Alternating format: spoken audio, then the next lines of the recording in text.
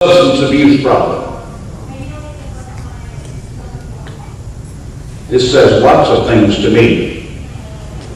And I think it is fundamentally, ultimately, an issue of national security of the United States of America. I speak this evening in the spirit of what Mahatma Gandhi said more than a half-century ago, quote, "My life is my message." And each of us has a life story to tell. Mine includes this. I grew up on a farm in the snow belt of upstate New York, one of 9 children. What I know about hard work is because of that. What I know about values begins with my own parents. And ultimately, the farm didn't make it. And hence, as a teenager, I moved with my family to what was a still segregated state. A time when water fountains were still labeled white and colored. A time when black people and white people could not be legally married. A time when the sheriff of my county, Manatee County on the west coast of Florida, could get away with winging a Ku Klux Klan motorcade through the streets of Black East Bradenton. A time that while I attended an all-white school, the black kids were bused across the river to another school. But what stayed with me then and now is what my parents taught me. To respect everyone, to treat everyone with respect and dignity and fairness, and there would be no exceptions. You can tell by the intelligence in my eyes that I went to the University of Florida. I went to the University of Florida at a time when in its undergraduate division, there were only white kids there. The first African-American undergraduates came to the campus while I was there. Times, I promise you, were hateful, tense, ugly. The campus was absolutely and completely divided. And the parents that I had and the values they gave me left me on the right side of that issue and of justice. My definition of pluralism embraces people of all colors, of all heritages and cultures, all ages, men and women, able-bodied and not, people of different sexual orientation. My definition has room for everyone. People with families and people without families, people who pray and people who do not. People with children in schools and those who do not have children in schools. People who fight for the environment and people who fight for the very essentials of life. People who handle hammers and people who drive trucks and people who prepare food and people with power and people without power. People with means and people without means.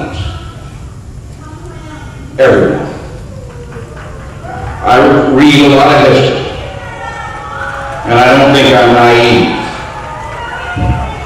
I was a paid skeptic for 35 years, but I feel blessed not to be a cynic. Blessed not to be a cynic.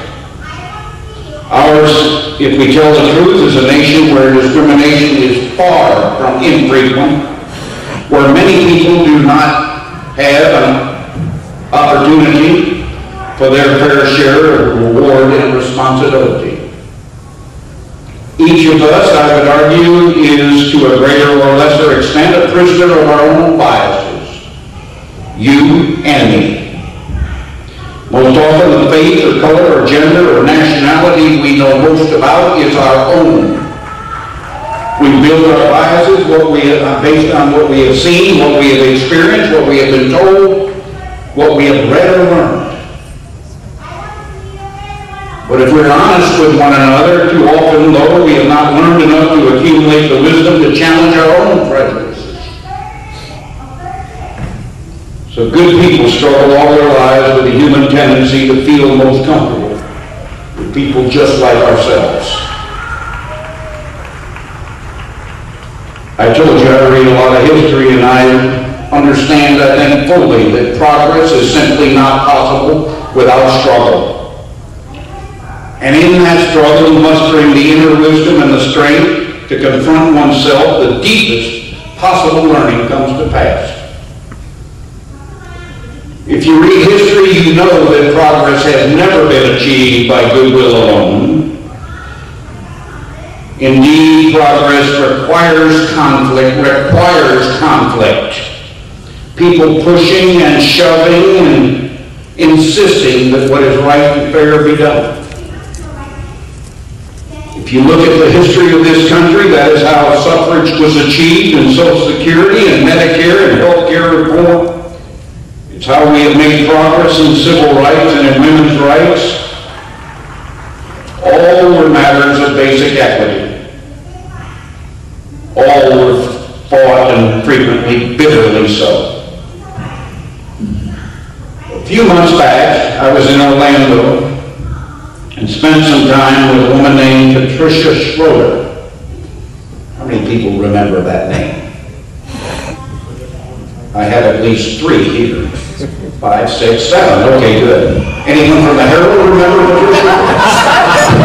I feel okay, and 4 more from the Herald. Pat Schroeder is a Coloradan, now lives in Florida. She spent 24 years in Congress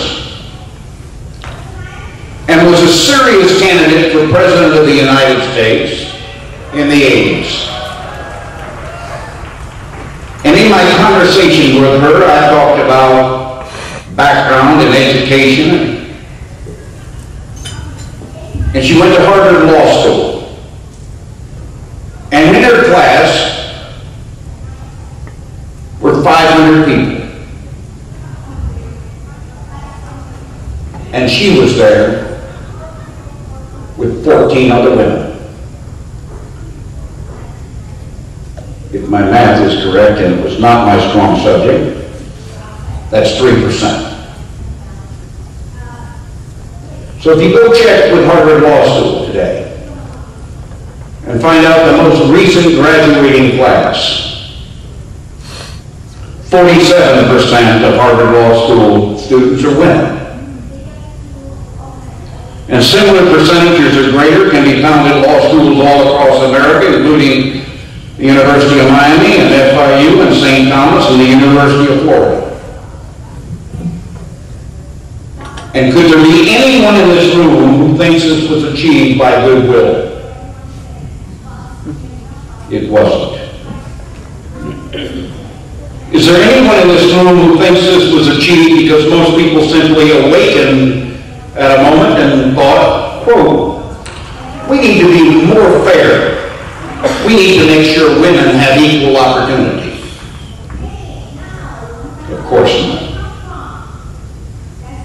So none of us should be permitted to forget the lessons of history and humanity. I am not a revolutionary. I'm not a radical. I am fully willing to compromise and work within the system.